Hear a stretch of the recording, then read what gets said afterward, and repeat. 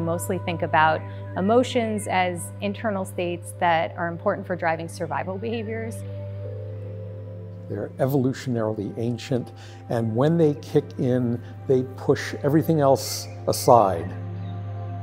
You see something threatening, you need to encode that information in sensory areas. You need to be able to drive the motor components of actions to be able to, say, escape something that was really threatening. But that's not how most people think about emotions. They think about emotions as feelings. I feel sad, I feel angry, I feel happy.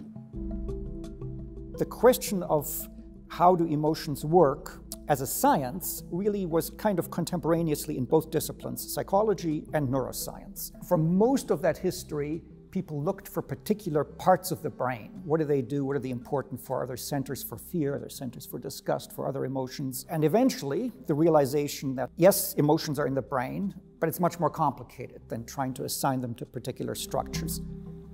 You know, each nucleus, each area of the brain is not, working in a vacuum. It's not sitting in a dish. Rather, it's communicating with many other areas of the brain. So when we talk about emotions, we really need to look at this whole brain view. And we don't really have a good understanding of how the brain as a whole is functioning in emotions. We should be thinking of it more like an orchestra, not, a solo act. I like to think of emotions as a giant iceberg, and the feeling part of emotion is just the tip of the iceberg that you can see above the surface of the water, which is consciousness. And the part that's below the water is the non-conscious aspect of emotion. And nowadays we have tools available that, of course, we didn't have available even 10, 20 years ago.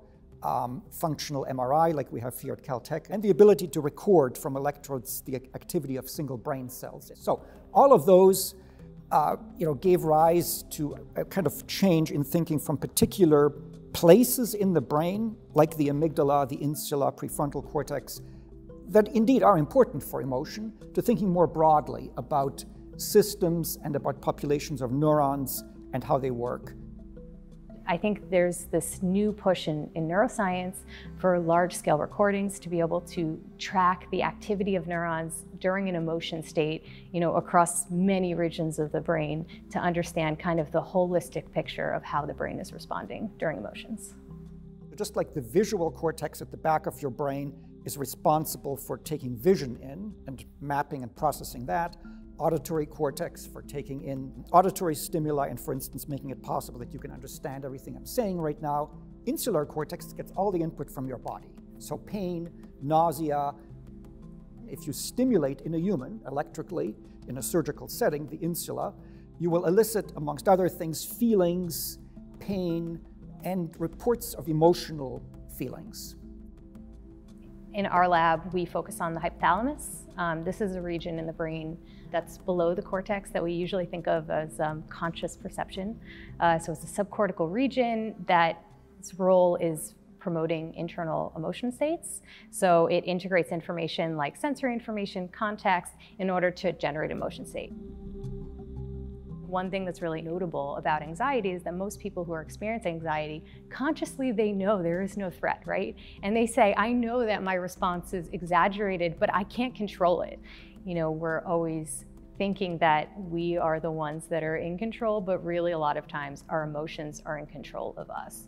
And this kind of changes my perspective in my science because, it kind of brings this new light that these subcortical deep structures in the brain that, are in every single animal, that are important for survival, that your conscious perception might not have as much access to, might be the structures that are important for generating these emotion states.